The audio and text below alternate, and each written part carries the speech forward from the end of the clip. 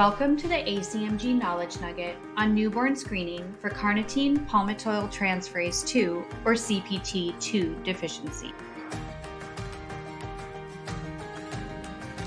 This activity is intended for educational purposes only.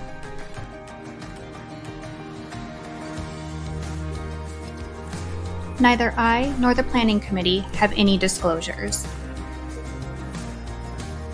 This session is approved for 0.25 CME.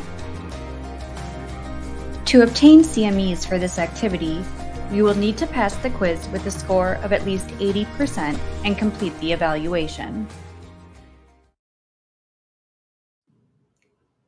This session is a companion to the CPT II Deficiency ACT Sheet, which is freely available at www.acmg.net/ACT.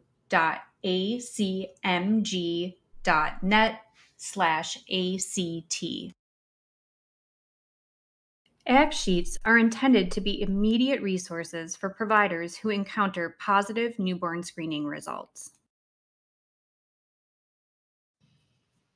Please keep in mind that a newborn screening result is just the first step in the diagnostic process.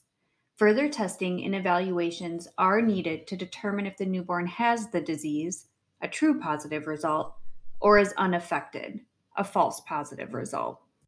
The ACT sheets are intended to provide an overview of the diseases identified by newborn screening and clear next steps for the management of a positive newborn screening result.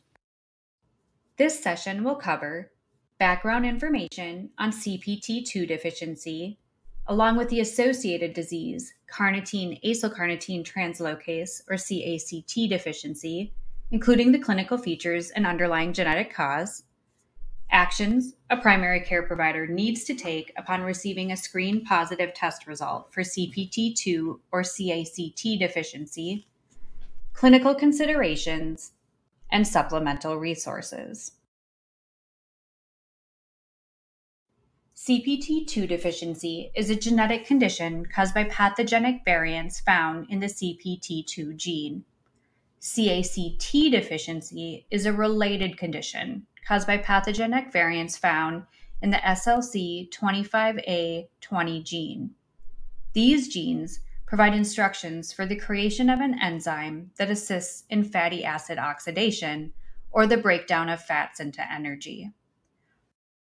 Individuals with CPT II or CACT deficiency have decreased amounts of working enzymes, which results in decreased fat metabolism.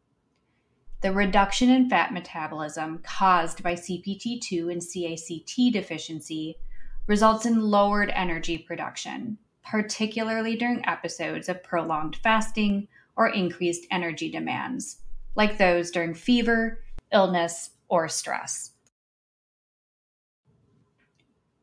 There are two types of CPT II deficiency, a neonatal form and a muscular form. The neonatal form of CPT II deficiency is similar to that of CACT deficiency. Both neonatal CPT II deficiency and CACT deficiency can present during infancy.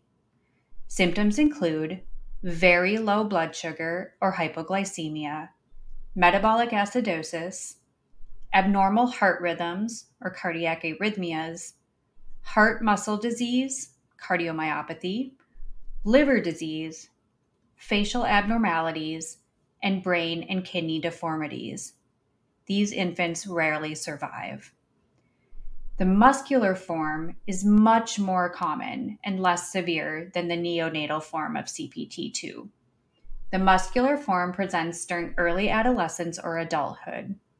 Symptoms of this form include muscle weakness and muscle pain or myalgia, exercise intolerance, and the breakdown of muscle tissue or rhabdomyolysis. Both CPT II and CACT deficiency are inherited in an autosomal recessive manner, meaning that only infants with a pathogenic variant in both of their CPT II or SLC25A20 genes will be affected. Parents with a child with either CPT II or CACT deficiency are carriers and are unaffected, but have a 25% recurrence risk with any future children they have together. Not all states in the United States provide newborn screening for CPT2 and CACT deficiency. A good resource for checking a state's newborn screening panel is the newbornscreening.hrsa.gov website. Screening for CPT2 and CACT deficiency is performed by examining levels of C16 and/or C18-1 acylcarnitines, which are elevated in these conditions.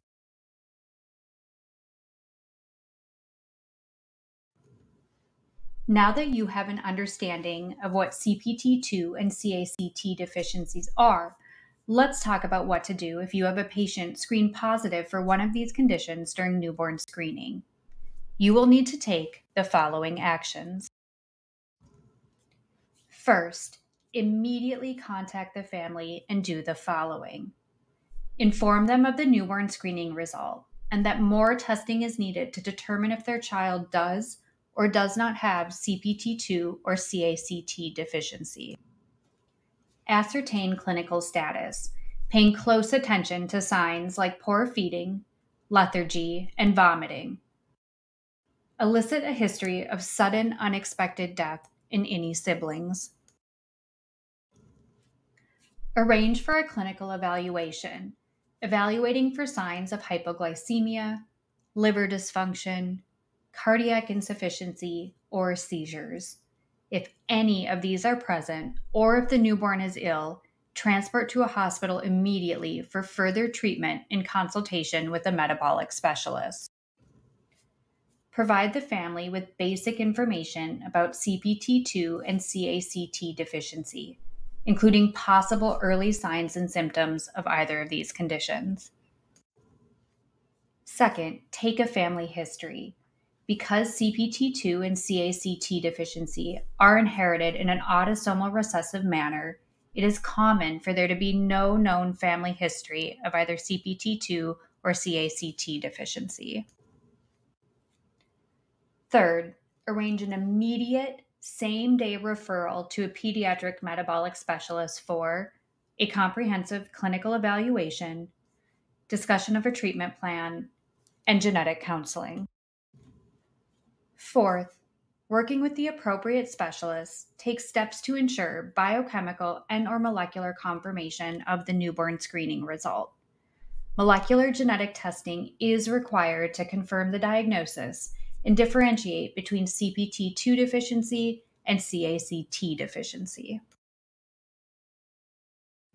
Fifth, report the final diagnostic outcome back to your state newborn screening program. Management of CPT2 and CACT deficiency includes regular and frequent meals, avoidance of fasting, a low-fat, high-carbohydrate diet, and medium-chain triglyceride supplementation. In some cases, L-carnitine supplements and avoidance of cold weather can be helpful. As you continue to care for your patient with a positive newborn screening result for CPT2 or CACT deficiency, it is likely additional questions and concerns will come up. Here are some resources where you can obtain information on CPT2 and CACT deficiency, appropriate laboratories and tests, and genetic specialists. Before we end today's session, let's have a quick review. First, CPT2 and CACT deficiency are serious conditions, and identification of affected individuals is essential for the administration of early treatment. Although management is available, the neonatal form is very severe, and treatment may not be successful. Second, newborn screening may identify CPT2 or CACT deficiency prior to symptom onset. This allows for earlier management and can help prevent symptoms and complications. Third, ACT sheets are freely available on the ACMG website to review in the event of a screen positive result. In addition to CPT II and CACT deficiency, ACT sheets are available for many other conditions that can be identified through newborn screening.